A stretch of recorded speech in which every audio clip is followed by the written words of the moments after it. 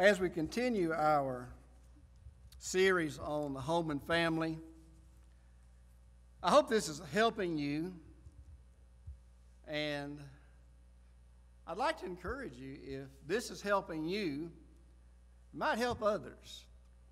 And so if you have any friends, family, neighbors that you think might benefit from this, encourage them to go to our website, and they can download or watch these services and hear these messages. As I've said, our home is in trouble. The homes of America are getting away from the Bible, and we need to bring them back to the Scriptures and to God's instructions. And tonight we're going to be in Proverbs chapter 19. I think the Bible plainly teaches us that the family is the primary social unit of every society, and it's one worth protecting and one worth keeping.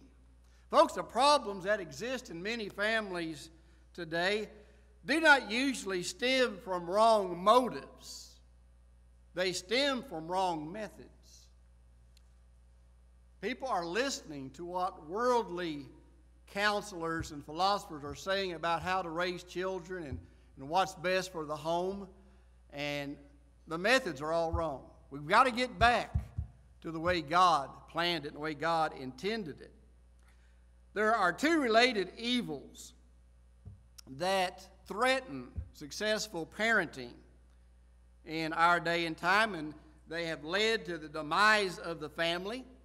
I believe the first is the downplaying of the significance of the husband-wife relationship. We're going to talk about that tonight. The other is the trap of child-centered parenting. We're going to look at that tonight.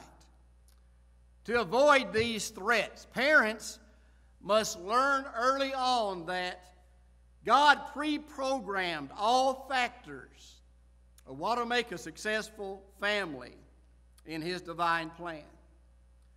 And again, if you violate Bible principles, you forfeit God's blessings. When you embrace God's commandments, then His blessings are yours. Stand with me as we read our text tonight, Proverbs chapter 19. And most of Proverbs is Solomon speaking to his children. Many times you see my son, and he's talking to his children, giving them wise counsel. And we need to look at this tonight. Look at verse 11. The discretion of a man deferreth his anger, and it is his glory to pass over a transgression. The king's wrath is as the roaring of a lion, but his favor is as dew upon the grass. A foolish son is the calamity of his father, and the contentions of a wife are a continual dropping. House and riches are the inheritance of fathers, and a prudent wife is from the Lord.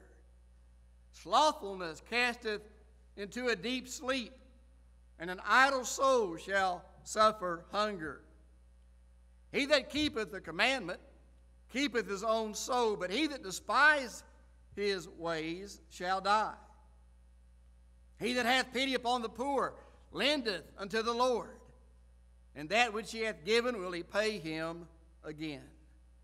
Chasten thy son while there is hope, and let not thy soul spare for his crying. Amen. You may be seated. Pray God will bless this to your hearts and bless our homes. Again, no church is stronger than the homes that make up that church. So we need strong homes. We need strong relationships within the families. What is a family? There was a day and time nobody would even think that that would be debatable, but it is today.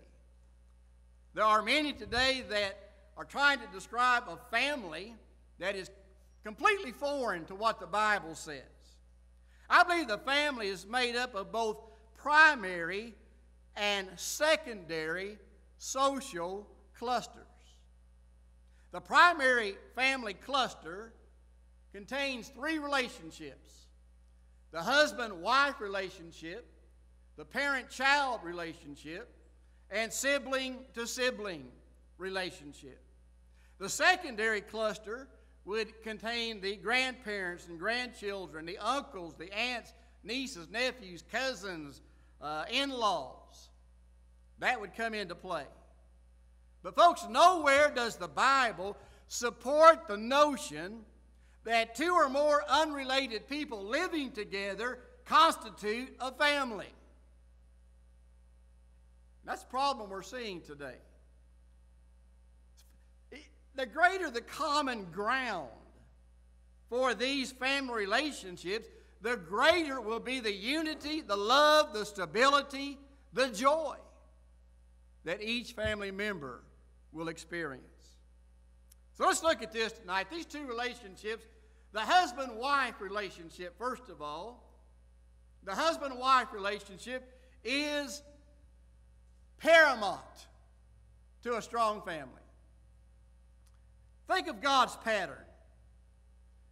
The greatest overall influence, folks, are going to have on your children does not come in the role of you being mom or dad, but it's in that role of husband and wife. See, our society has forgotten this basic Bible truth. We're living in a day when our society is consumed with child-centeredness. And folks, it only produces self-centered children. Now, you're going to hear some things probably tonight you've never heard anywhere else, but I want you to think about this and see if this is not really the case and the problem we're seeing today. The Bible establishes biblical foundations for the family. Go back to Genesis chapter 2 with me. Let's go back to Adam and Eve once again. God wants us to know exactly what He was thinking when He made the man and the woman and brought them together. Genesis chapter 2 addresses two central questions. Why did God create the woman? And secondly, what was His purpose for marriage? Right? Think about this. Genesis chapter 2, let's read this again. Verse 7. And the Lord God formed man of the dust of the ground and breathed into his nostrils the breath of life, and man became a living soul. And the Lord God planted a garden eastward in Eden. There He put the man whom He had formed. And out of the ground made the Lord to grow every tree that's pleasant to the sight and good for food, the tree of life also in the midst of the garden, a tree of knowledge of good and evil. And it goes on to describe the Garden of Eden, God's creation. Drop down to verse 15. And the Lord God took the man and put him into the Garden of Eden to dress it and to keep it. That would be his job. And the Lord God commanded man, saying, of every tree of the garden thou mayest freely eat, but of the tree of the knowledge of good and evil thou shalt not eat of it. For in the day thou eatest thereof thou shalt surely die. Now look at verse 18. This is going to answer that first question. Why did God create the woman? This answers that. The Lord God said, it's not good that the man should be alone. I will make him an helpmeet for him. Now it goes on to talk about creating the animals. And then you drop down to verse 21. The Lord God caused a deep sleep to fall upon Adam. He slept. He took one of his ribs, closed up the flesh instead thereof. And the rib which the Lord God had taken from man made He a woman and brought her unto the man. All right, God made the woman for the man. It's not good, He said, that man should be alone. Man needs a helper suitable for him. There's God's intent for the woman. Man was alone, and that was not good. Now, he was not alone in the sense he had the fellowship of God. I guess you could say he had the fellowship of the animal kingdom. And the animal kingdom back then was a lot different than it is today. There were no wild animals before sin. So in some sense, Adam could enjoy the fellowship of God and the animals, but he lacked fellowship with one of his own kind. And I think it's implied here that he needed someone, a total person, not just one aspect of man's being, but it was not good for man to be alone spiritually or socially or emotionally or physically. Man needed a mate, someone like him, and yet someone that would be different. We talked about that, was it last Sunday, Celebrate the Difference? We talked about God's design for man and woman and how they were made different. So God pronounced that man needed a helpmeet, and he made Eve and brought her to the man. She was a suitable helper for Adam. Now, if all God had in mind was that Adam needed a helper to tend the garden, another man would have been a better fit than a woman. If that's all he needed was a helper to keep the garden, why not another man? But God did not give Adam an Evan. He gave Adam an Eve. He gave man a woman. Adam's needs were special and more specific than any other creature God had made. Now think about this. He brought the man and the woman together, and they too represented the fullness of God's character. God brought the woman to the man. See, he didn't leave her to just scamper around until they found one another. God brought her to him and presented her to him. And God united the two himself. So he provided a companion that was what would perfectly meet Adam's needs. Now, marriage, again, folks, marriage is God's idea. It's not man's idea. For this cause, now God created a woman, but also for this cause, God instituted marriage. God instituted marriage. Now, today, many think marriage is optional, that marriage is not really needed. A couple can just live together. They don't have to get married. Not according to the Bible. God meant for the husband and wife to enter into a marriage covenant. It's not a contract, it's a covenant. Amen? Help me out now. And here's the thing I want you to see, and here's where some of you may at first buck on this, but think about this. God said the man and the woman together was very good. Before there were children, the family was complete with a husband and a wife. It did not take children to complete the family. Children only expanded the family. The family was complete with the husband and wife. Now you think about that. If children were necessary to complete the family, God would have created the children and then said, this is very good.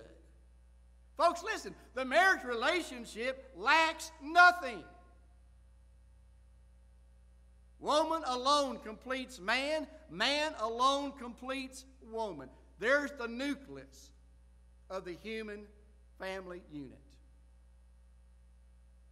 Think about the guiding principles here. The husband-wife relationship, folks, we must view this as a priority relationship in the family. That refers to the prevailing attitude that must be present for successful parenting. Parents, if you love your children, then make your marriage relationship a priority. It comes first. We said in the home, mom and dad are the heart and head of the home, right? Mom's the heart of the home and dad's the head of the home. Bible says that.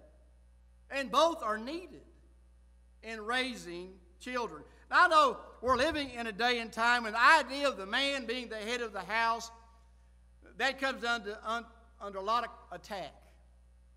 Our world resists that idea. But it really makes sense. The family needs a head. The family needs a leader. The home is a lot like a football team. Everybody familiar with a football team?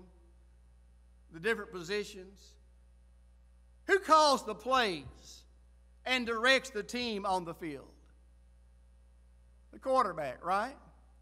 Now, who says the quarterback gets to call the plays? The coach does, right? He says the quarterback gets to call the plays. Does that mean that the quarterback is the best athlete on the team? Not necessarily. He may not be the best athlete. There may be others that are faster and stronger and maybe even smarter, but the quarterback calls the play because the coach says so. See, they go into a huddle. They're not in there voting on what play to run next, are they? If you never played football, maybe you don't know what they do in a huddle. They don't even huddle anymore, do they? They got the no-huddle offense going on, but when they do huddle, they're not voting on what play to run. The quarterback calls the play. Now, he might get a lot of free advice. A lineman might say, hey, I can open up a hole here, run through my hole. I can beat this guy. A wide receiver might say, hey, I've been open all day on this route. Look for me. I'll be open. The quarterback gets a lot of free advice. But the quarterback calls the play. The coach says he can. Now, there are times when the coach calls the play himself. He sends the play in, and the quarterback calls the play sent in by the coach. Now, sometimes he may call an audible. How many knows what that is? That's when the coach sends in a play and the quarterback changes it. And sometimes the coach gives him leeway to do that. He can change the play. Now, here's the whole thing. Everybody listen to me. The husband is the quarterback. Who says so? Coach God says so. Now, most of the plays, fellas, that we call, God has already sent in. Amen? Here's our playbook right here. And by learning the Bible, I'm just falling apart everywhere tonight. By learning the Bible, we know what plays to call. We know what to do in various situations that arise in the home. Now, the wife can give advice. The children, when they get old enough, they can chime in. But the husband, father, is the quarterback. And he calls the play. Ladies, don't buck against that. Especially if you've got a good Christian man who's trying to lead you by the Bible. Support him and let him lead the family. And by the way, guys, I'd warn you about calling too many audibles. It's pretty safe to just follow the play God sent in and do it that way. We usually get in trouble when we start changing the plays that God wants us to run. Does that make sense? Amen? Let's do it God's way, and God can bless. So the marriage, the husband-wife relationship is the priority relationship. The other relationships in the home are subjected to that. You've got to have authority in the home. And the parents provide that God-given authority. And they enforce God's moral laws in the home and with the children. Now, the problem we got today is permissive parenting. And permissive parenting was never God's design. Hey, if there's to be a harmony in the home, parents must assume their God-given roles. Children must assume their God-given role. Children are not to run the home. But you see that a lot today, don't you? But I'm going to tell you something. Children will feel more security and stability when mom and dad are fulfilling their role. Let's think about the parent-child relationship. First of all, we need to avoid the booby trap of child-centered parenting. Here's what I see happening today. A couple gets married, children are born into that family, and I see couples leaving their first love for one another and focusing their love extensively upon the children. They do that in the name of good parenting, but it's actually the first step to breaking up the family. Now, bear with me here. There is a problem with having child-centered homes and families. The belief that children are the center of the family instead of welcomed members of the family is what I'm talking about. Parents who center their world around the nurture of their children, this is permissive parenting and child-centered families. And they usually don't work. Think about this. Permissive parents bring the world to the child instead of bringing that child into their world. Now think about that. Because all this is very subtle. But if you think about it and look around what's going on today, this is exactly the problem we're seeing here in America. This attacks the husband-wife relationship and the priority of that relationship and reduces their biblical significance. Child-centered parenting wrongly authorizes one parent to pull away from the other, ignoring what God has said. What He's joined together, let no one separate. That's talking even about the husband and wife. Are you with me? Child-centered parenting fosters family independence instead of family interdependence. Here's what happens. Children grow up perceiving that they are the center of the family. They become selfish, and they are robbed of the opportunity to invest in that family.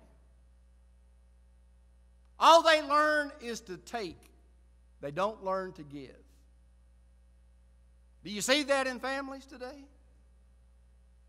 It's all around us. Where there's no relational investment, there's no reason for any family loyalty or unity. These parents do not realize that all their good intentions of fostering this idea, it only develops kids with meism. Me, me, me, me. It's all about me. God created us with the capacity to give and take. Right? Be a giver more than be a taker. But folks, we're living in a society today, it's a bunch of takers. They expect the parents to provide everything without them working to do anything. They don't invest anything in the family. They don't offer to help out. They're always there with their hand out. Give me, give me, give me. And we've got a generation of takers, and they grow up, and what have you got? You've got a generation that expects the government to take care of them. Come on. We have got a generation today that think they are entitled to everything. They just want the government to take care of them. They don't want to work. They don't want to invest in this country. And it all started in the home. That's the way they were raised. Are you with me? If you don't invest into this, then you're not going to offer much. Parents train their children to take and not give. I think some of them wrongly believe that if they demonstrate giving to their children, that their children will naturally grow up to be givers. And that doesn't work. You would think, well, since mom and dad are givers, then Junior or Sissy ought to be givers. No, they're takers. That's all they've ever done is take. They haven't been taught to give. They haven't been taught to invest in this family. You've got problems. You think about the child-raising philosophy and books that are around this last generation. He grows up, the children grow up ill-prepared for real life, in which the stability to give and take is going to be a prerequisite in every relationship. Here's the thing, folks. If they don't learn it at home, they're going to suffer at school. They're going to suffer at work because they will expect other people to cater to them like mom and dad do. And when they're not catered to at school, and when they're not catered to on the job, they've got problems. They don't understand why everybody else doesn't just do everything for them like mom and dad did. That's why you've got people that can't hold down a job. That's why you got people that cannot succeed in school. It goes back to the home. We've gotten away from what God intended the home to be. The modern child-raising philosophy is behind all this. Let me share with you a poem by Vance Havner. Preacher's gone on to glory. Listen to this. And this is dealing with the modern child-raising philosophy and the books that are read while the Bible's ignored. It goes like this. Junior bit the meter man. Junior kicked the cook. He's just antisocial now, according to the book. Junior smashed the clock and lamp. Junior hacked the tree. Destructive trends are all explained in chapters 2 and 3. Junior tossed his shoes and socks out into the rain. Aggression, that's normal. Disregard the stain. Junior got in Grandpa's room, tore up his fishing line. That's to get attention. Chapters 8 and 9. Grandpa seized a belt, yanked Junior across his knee, for Grandpa hasn't read a book since 1943. That's what Junior needed. Amen? Child-centered parenting, folks, it comes dangerously close to idolatry. When a child's happiness is the greatest goal instead of his holiness, now listen to me, mom and dad, it's not their happiness that's the most important thing. It's their holiness. You raise them up in the nurture and admonition of the Lord. they grow up to be holy people. Happiness will come with that eventually. But when the child becomes the center of the home, and if he's the center of the home, the Lord's not. Come on. If that child's the center of the home, Christ is not. That's a subtle form of idolatry. In some homes, the children have become the little gods who parents worship. They worship their creation instead of their Creator.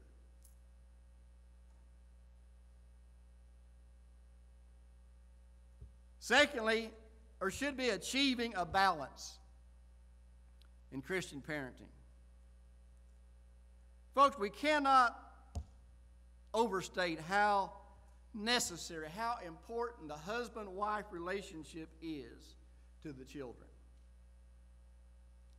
The basic emotional needs of the children. They want to feel safe and secure.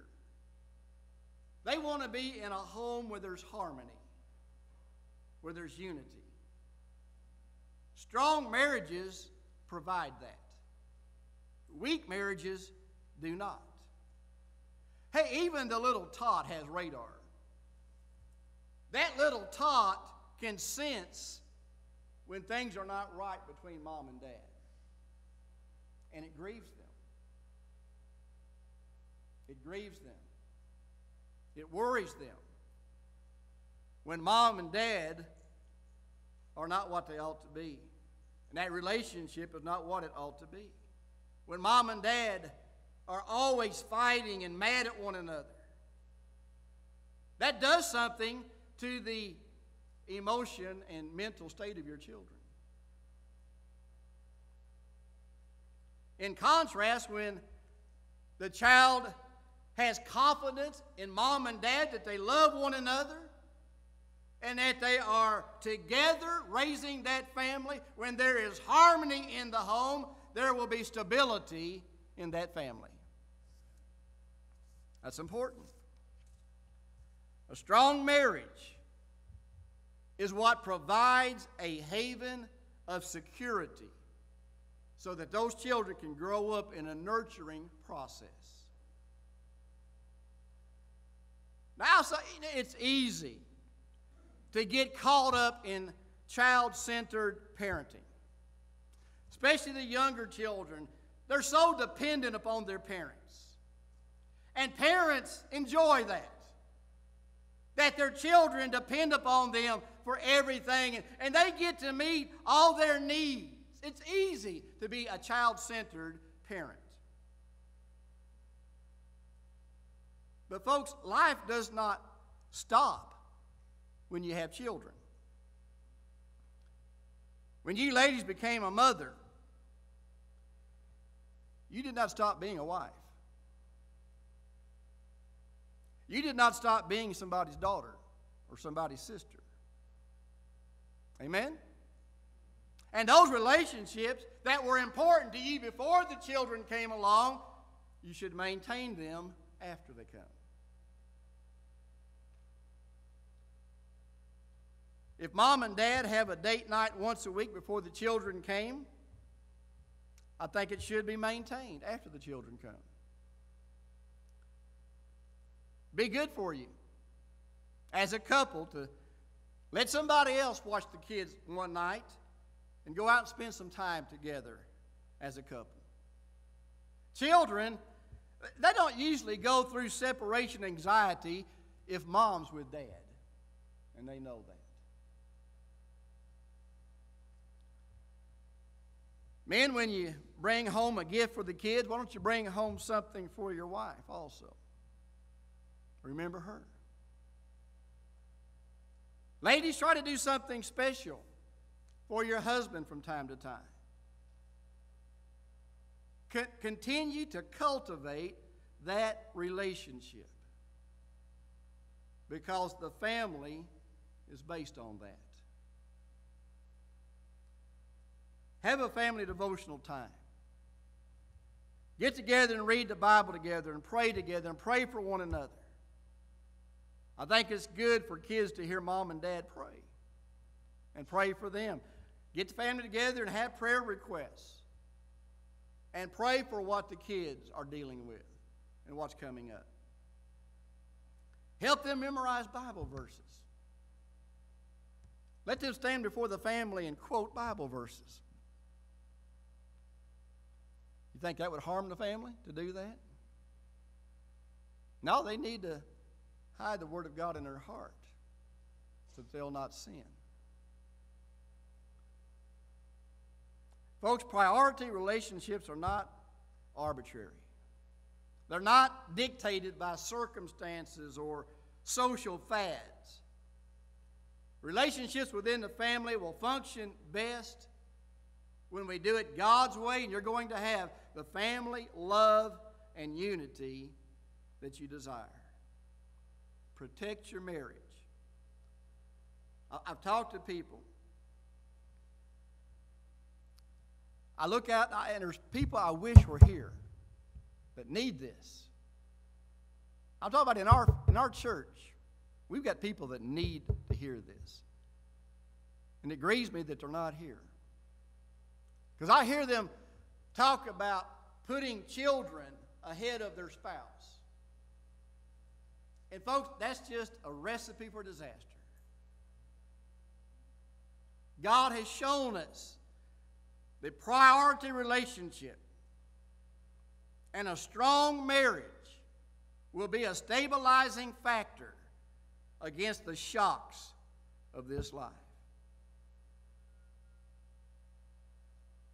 Children are to be welcome members of the family, but never the center of the family.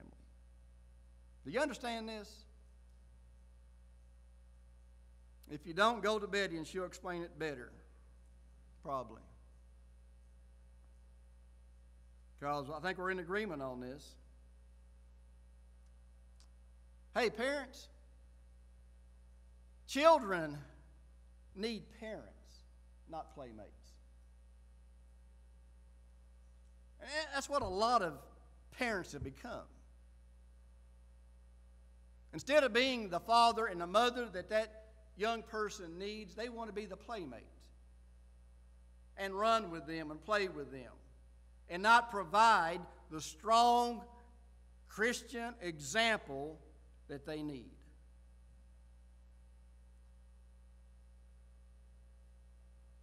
Of course, the most important relationship is your relationship with Christ.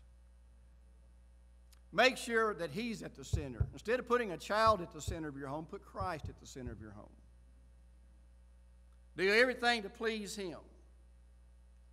Because no home is going to be complete, no home is going to be successful unless Christ is the center of that home. Children need moms and dads who love the Lord and will serve Him. So let me close with this question. Are you saved? Are you saved? Would you like to be saved and know that you have a home in heaven? If so, then humbly repent of your sins tonight and ask the Lord Jesus Christ to come into your life to be your Lord and Savior.